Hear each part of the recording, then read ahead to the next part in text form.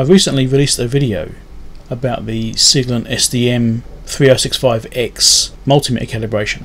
Now I've done some work on this, and I actually got some more information since I made that video. I'm actually going to go through this with you. Now what I've actually done is on my website here, defpom.com, I've created a page which you saw me link to here, just Siglent SDM calibrations. This is a page to generate the calibration files for you. So this will just give you the files. It doesn't matter what system on, it could be on Windows, Linux, Mac, does not matter. It will generate a CSV file for you based on the information that you put into this form. This is what I've been working on. It took me a few days to build this. I've also got some extra information about the actual calibration details. So this is recently released. This is like updated calibration info. Now we've got templates for the 3045X and the 3055, which are different to the 3065X. So these are the 3065X templates. You notice there's no template here for capacitance. And we go to this one here, the 3045 and the 3055. We have less templates, but it has a capacitance one, which isn't actually mentioned in the documentation. So I don't actually know if that works or not. So I haven't actually built a capacitance file generator because I just don't have enough information yet on that. I may add that on later on once that becomes available, but for now we'll just ignore that one. It's going to be hard to do capacitance anyway because you need a whole bunch of standard capacitors of exactly the right values, so it's going to be really hard for most people to do. I mean, I don't have the capacity to do it, so I don't think anybody else really would be that into that one anyway. So yeah, for now that's not on the table, that's left out. So we'll have a quick look at the manuals, then we'll go into the website and I'll show you what I've done on here, and you can see then a bit more information about how to actually use the site and how to generate the files. As I showed previously, I've got all these templates. These are the original Siglent ones. So let's go into one of these. Just doing a quick look on this. It's going to be a bit small, but I'm just going through each one and it shows you the formats. Now you can see I've got this weird character here which shows up for the ohms symbol. I've seen this in other instruments too when I was writing the scripts for the test controller, writing a script for the Siglent SDS2104X when I wrote the script for that one, and I actually had the same issue with the weird symbols for the ohm symbol. These are all the ones for the 3065X. Alright.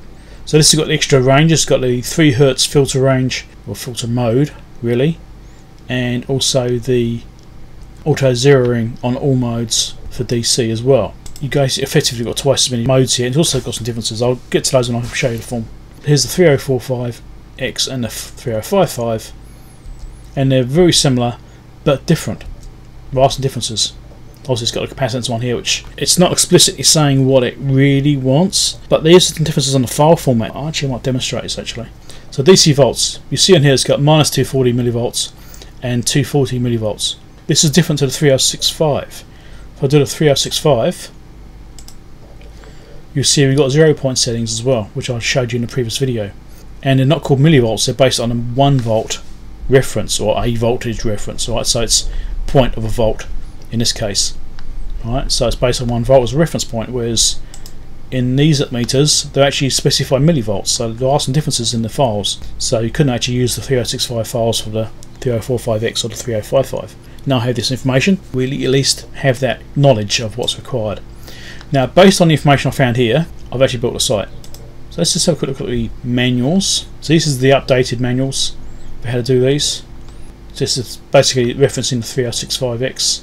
Doesn't actually specify the 3055 or the 3045, so it's not quite complete, I suppose, but it's an updated version of what I showed before, which is improved, and this has got several pages which is basically the same thing, but again improved over the original version I showed before. So it has been updated since the last time. Yeah, I don't know, it's been improved a lot, but it's slightly better. So that's that part. Let's show you the website. Important instructions: make sure you read all of this if you're going to use the site.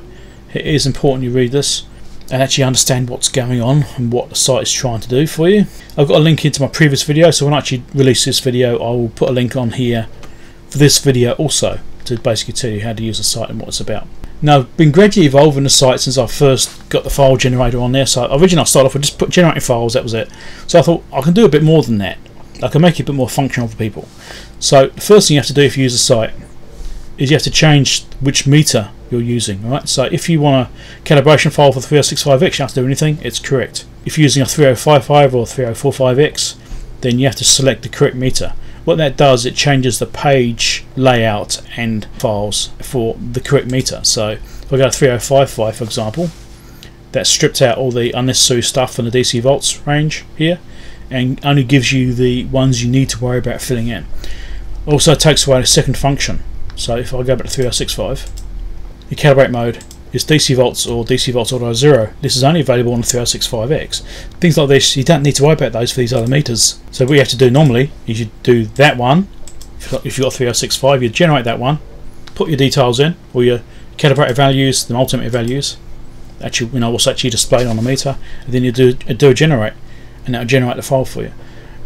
And then you'd go to the auto 0 version and do exactly the same thing, and that would generate both calibration files for your meter. The other thing I recommend you do before you actually go down and do that calibration stuff, you've got the serial number here. Now if you actually think you may need to retrieve your previous calibration data to generate a new script, so if you want to tweak it a bit or something like that and just gradually fine tune or even keep a history of your calibration, you can put your serial number in here. This is completely optional, you don't have to do it. Now it's only used for two things. It's used for generating part of the file name, so when you generate the file, the serial number goes into the file name, so you know which meter it's for in case you've got multiple meters calibrating. And the other thing is it means the site will then store it, well it stores it anyway, but it'll then store the serial number and allow you to retrieve the last calibration.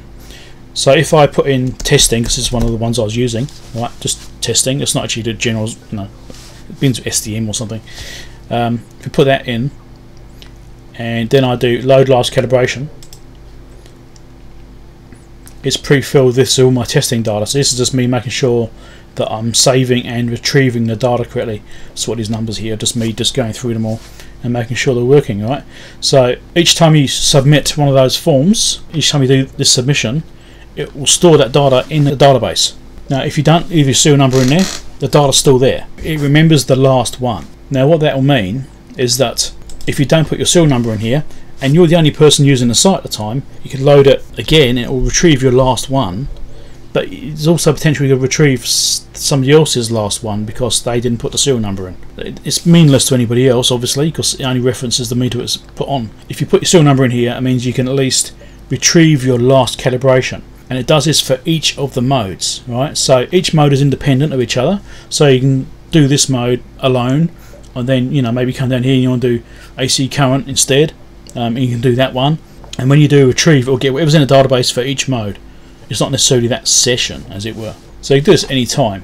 I do recommend you put your serial number in purely because then it gives you that convenience to be able to retrieve your last calibration. If you're worried about security or you know, privacy, that kind of stuff, that's fine. Don't put it in. It's up to you completely. You could always, you know, once you've got the CSV file on your computer, you could always potentially manually manipulate that yourself on your machine. But if you've got a line ending problem, your files may not be valid anymore. Okay, just a warning for that, because as I discussed in the previous video, if you're using a Mac or you have a system where the line endings aren't quite correct on the CSV files, the meter will ignore them. Right, so that's the concern, is you may have issues with that then. Right, if you're not sure about what I'm talking about, watch my previous video, which is linked here. This one describes all that information. So up here you also got this load calibration, so it's only if you're going to be retrieving your data. If you're not retrieving data, you haven't saved anything yet, you can completely ignore this table here. I've also changed the formatting. When I did the previous discussions about the way you have to do this, you have to put in, you know, 1 volt referenced on the like 3065X, at least it is. It's 1 volt reference, so in these we'd have had to put like 0.2 volts, right, if that was using that system. But now I've changed this to automatic scales, so in this case it's a millivolt reading instead. It just makes it a little bit simpler. It doesn't matter so much on the voltage ranges, it's a bit less of an issue here. But if we go down to currents, you know, you got 200 microamps for example, you know, this will be 0.0002, right, and then you're getting a bit, no, well, be a minus as well, so everything, watch out for signs, be a negative. So that would be something you have to watch out for. Is like previously I was saying about being referenced to the main scaling, so in amps it's, you know, in current mode it being referenced to amps, and you have to do it with that. But now I've done automatic conversion, so when you submit this file or when you submit your data, it automatically converts it for you, so you can use in the smallest numbers possible to make it easier to do. Obviously 200 microamps on this one will just be minus 200, right, but referenced here is 100 microamp is a reference point, so do minus 100. Yes, I've done this to try and make it simpler to do the form, so you can just put in, as the example is given in the center column here, right, that is what it's expecting. So it gives you an idea of the scaling you're supposed to be using, that sort of stuff, because it just makes it a bit easier to deal with. Well, it makes it a lot easier to deal with. And if you come down to resistance, this is all based on ohms. So for say 2 kilo ohms, you have to put in 2,000. 20 kilo ohms, you have to put in 20,000. And so on. 1 mega ohm, you have to put in 1 million ohms. It's a bit awkward to use, so that's why I've done this now. So it's based on the main range it's in. So he's put in 1 mega ohm, you put in 1 meg, right? Or 100 mega ohms, you put in 100, right? Because you're in a mega ohm range, so it's relative to the mega ohm range. And I just submitted that. So it's generated a calibration file for me. So mega ohms you put in mega ohm reference, and kilo ohms you put in a kilo ohm reference, and ohms you put in an ohms reference, right? So that's just trying to make it easier. And so each of these is independent forms, so you can do one form and not do the rest. If you've only got one mode which is out of calibration, you don't have to do that one mode, you have to do all of them. And there's another little trick I can tell you too. Right, so if I reload the page, it's got fresh raw data in there. So when you first load the page, everything is equal, right? So if you have an issue where you've got a historical user calibration which is wrong because you made a mistake and it's a way out or something like that, and you just want to ignore it. And this also applies to if you're doing multiple modes. So because you've only got one option to turn the calibration on and off, right? User calibration or factory calibration, as I discussed in the previous video. So once you're on user calibration, any calibration data you've put into that meter is active. So if you get one mode which is incorrect, but other modes are right, you might find, you have to keep switching back and forwards to make sure you've got the right accuracy, and you have to try and remember and keep track of that. But what you can actually do is, as I discussed in the previous video, you have to make sure you're in factory calibration first. If you're using factory calibration, you can then generate a blank script. Right? So say if you want to reset your DC volts user calibration because it's wrong, you just load the default data, generate a file. That file will then have the data in it, which will give you a correction of 0. So it won't do any corrections when you go to user calibration. It means that everything lines up, so it doesn't try and shift anything off from the factory calibration. That's the other thing you can do. So if you do have one which is wrong, or you've got one which you've made a mistake on or something, and you want to say, okay, my DC volts is good, but my AC volts is wrong, but the factory calibration is good for that, or closer, then you can actually just go and generate a blank script, and then you load that one in as a user calibration. And then that will take the corrections off that particular mode, and then you back to basically when you go to user calibration, although it will be effectively a user calibration because you've loaded the file in, it will still be using the factory calibration data in that case because it hasn't done any corrections. Right, so there's a bit of a workaround there if you make a mistake or you need to take something back out again. Once you've done that once, you don't have to do it again. You have to do it once because it stores the last one you put in. Okay, I think that kind of covers it. Let me show you the files it generates. Let's pull this up. Okay, so I generate a few files by clicking those various buttons. Alright, so these are what's generated. This is a raw data one, I think. Yes. So this is a raw data file. So you could use this one to reset your calibration data. And the same for that one there, I think. No, this one's one of my testing files, so this is actually not rated. Alright, it's 1, 2, 3, 4, 5, 6, 7, 8. Alright, so this one you couldn't do. This is just me testing. So that gives you an idea though.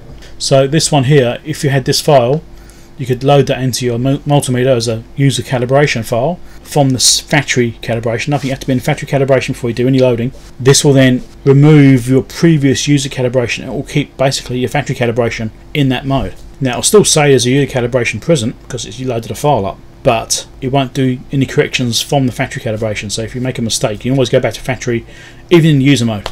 Like I said, this serial number is not being used for anything other than generating the file name and allowing you to retrieve your previous calibration. Every calibration you do is stored in the database. Okay, so if you do put your serial number in here, although when you do a load, it's only loading your last one, your previous ones are in there. So I maybe try and figure out a way of allowing you to choose which one you want to go back to. I may add that later on, I'm not sure, but right now I thought, well, I'll just go to the last calibration point, and that will probably be good enough for most people. If it does become a need where loading a point before the last one is something you want to do, then I should be able to add that in. But in order to do that, you have to have your serial number in here first. I don't care what your serial numbers are, I'm not looking at that, I'm not doing anything with them apart from allowing it to be used on the site for you. Just disclaimer there tonight, so you know that I'm not trying to be funny about anything there. This is only valid for the 3065X because you've got the secondary modes or primary modes, because obviously you submit the same form twice. So rather than having two forms which are almost identical, all I did is I just put this menu here to choose between which mode, right? DC volts or DC volts auto 0, for example, or AC systems, so it's the 3 Hz filter instead. Don't forget to share the video. I think people might be interested in this and know how to calibrate their SDM meters. And make sure you read the instructions.